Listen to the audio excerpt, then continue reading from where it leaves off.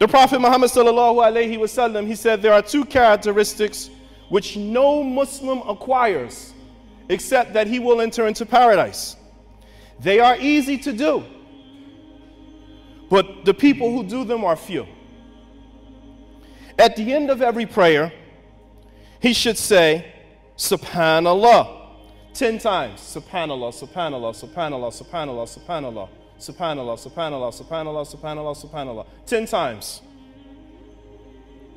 And then he should say, Allahu Akbar, 10 times.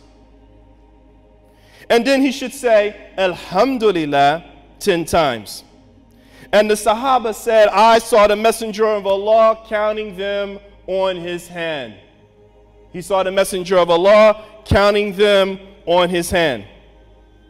That is 150 after all prayers of the day on the tongue and 1,500 on the scale. And when he goes to bed at night, let him glorify Allah and praise him and extol him 100 times. That will be 100 on the tongue and 1,000 on the scale, collected by Abu Dawood and Ibn Majah, wa hasanahu Shaykh al-Albani. This is such an easy thing, 10.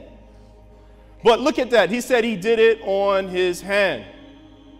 Unfortunately, we have been tried with some of the newly invented things that technology has to be responsible for.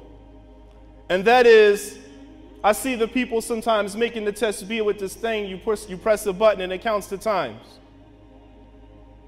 The Prophet Muhammad sallallahu alaihi wasallam, the Sahaba said that he did it with his finger. And we know that on Yawm al-Qiyamah, our limbs, our body parts, our tongues will testify against us. So why not let our hands acknowledge for us that we made the tasbih, the takbir, the tamheed with them. My brothers and sisters, carrying on. Dying today, pride-free and debt-free. The Prophet Muhammad sallallahu alayhi wasallam, he said, Man faraqa ruhu jasada. Man faraqa ruhu jasada. That whoever dies, okay, and he is free of three. He is free of three. He is free of kibr, of pride, arrogance. And arrogance isn't necessarily only restricted to being haughty with your nose stuck up and your chest poked out. No, arrogance is also rejecting the truth. Arrogance is also rejecting the truth when it comes to you. Free of ghulul and free of debt, then the Prophet Muhammad sallallahu alayhi wasallam, he said, Dakhal al-Jannah. Avoid backbiting, tail carrying, slander, cursing, and haram sexual relations. The Prophet Muhammad sallallahu alayhi wasallam, he said, Man waqahu Allahu sharra ma bayna lahyayhi wa sharra ma bayna rijlayhi dakhal al-Jannah. The Prophet Muhammad sallallahu alayhi wasallam said, whomever protects against the evil of what is between his jaws and the evil of what is between his legs shall enter into Jannah. Another way to enter into Jannah, my brothers and sisters, is the Prophet Muhammad sallallahu alayhi wasallam, he said, whoever persists in praying 12 rakats each day and night will enter into paradise. 4 before Dhuhr and 2 after. 2 rakats after Maghrib, 2 rakats after Isha, and 2 rakats before Fajr. 2 rakats before Fajr. Choose one of these. I'm mentioning a list here, but choose one that you can regularly practice. Don't burn yourself out, because unfortunately that is what happens. As when Ramadan comes in, the first day of Ramadan, the first night, the first Fajr of Ramadan, there's no entrance. And this goes on sometimes for some people 5 days, and then they burn out. Then they only catch one salah in the masjid, maybe 2. And some people, maybe it goes on for 10. Unfortunately, some people, at the end of the last 10 days, they're able to come back and finish off the way that they started. Do righteous deeds throughout your day. You never know when your soul is going to depart from our bodies. Whoever says, La ilaha illallah, seeking the countenance of Allah, thereby, and that is the last of his deeds, will enter into paradise. Whoever fasts a day desiring Allah's reward, and the last of his deeds of that day will be that he fasted, he will enter into Jannah. Whoever gives charity sincerely, seeking to earn Allah's pleasure, and that is the last of his deeds, will enter into Jannah. Collected by Imam Ahmed in his Musnad. The Prophet Muhammad sallallahu alayhi wasallam, he advised us to maintain a sunan of Salatul Dhuhr. He said, Man salla qabla dhuhri arba'in wa ba'daha arba'in harramahu Allahu ala nar. That whoever prays 4 before dhuhr and 4 after, then Allah has made the fire prohibited for him to burn.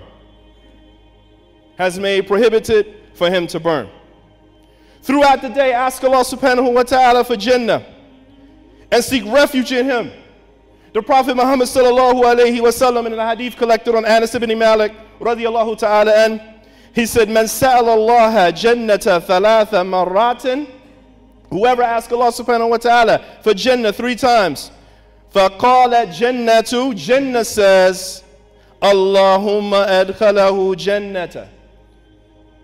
Allah, oh Allah, enter him into Jannah. وَمَنْ اسْتَجَارَ مِنْ نَارِ ثَلَاثَ مَرَّاتٍ قَالَتْ نَارُ اللَّهُمَّ أَجَرَهُ مِنَ النَّارِ أخرجه الترمذي في جامعه وصححه الترمذي.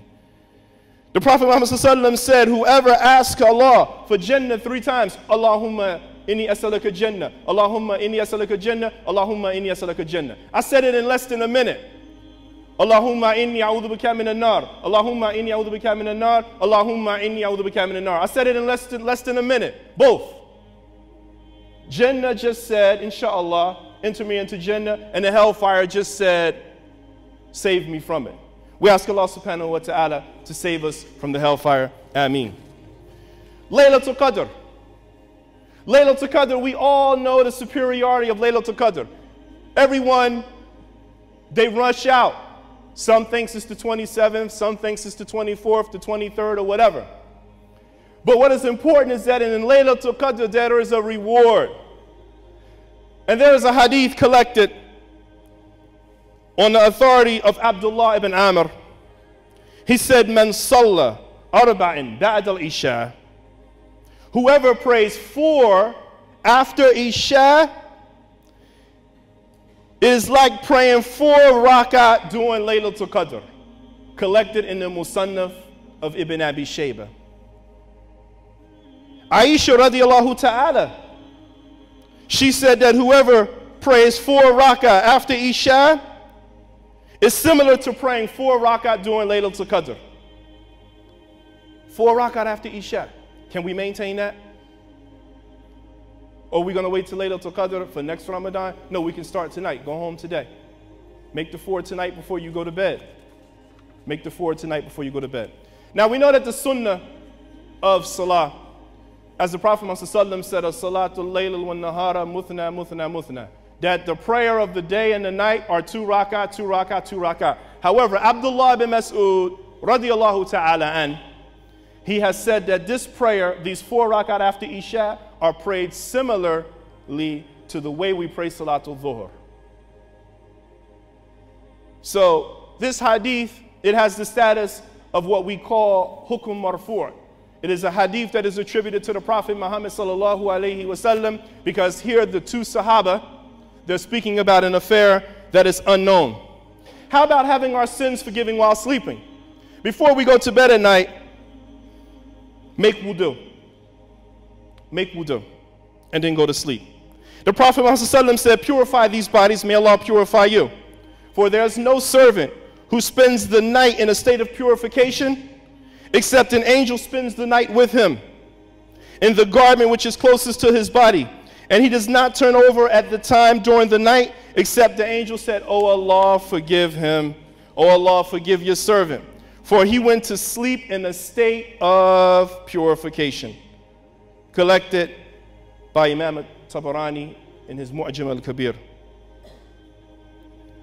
After Salatul Fajr, Dhuhr, the 5 daily Salah, read Ayatul Kursi. Read Ayatul Kursi. As the Prophet Muhammad sallallahu alaihi wasallam, he said, "Man qara'a al-Ayatul Kursi fi dubur kullu salatin maktubatin lam yamna'hu min dukhul al-jannati illa an yamut."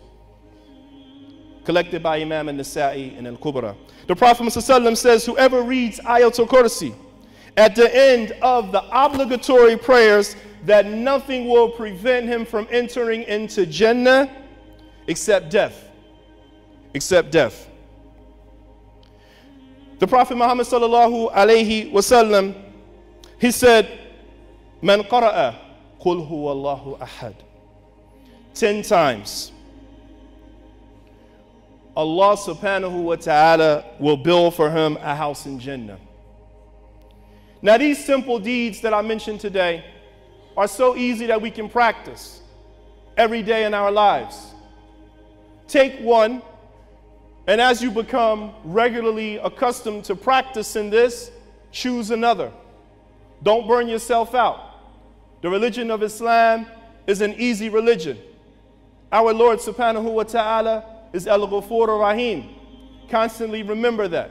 But at the same time, Huwa Shadid al-Iqab, that he is also severe in his punishment. So I remind myself today, and must remind you, my brothers and sisters in Al-Islam, that we need to be constantly, we need to be diligently striving for the promise of Allah subhanahu wa ta'ala. Because in the end, we're going to find out it was only Allah Azza wa Jal who kept his promise. We ask Allah subhanahu wa ta'ala to guide us.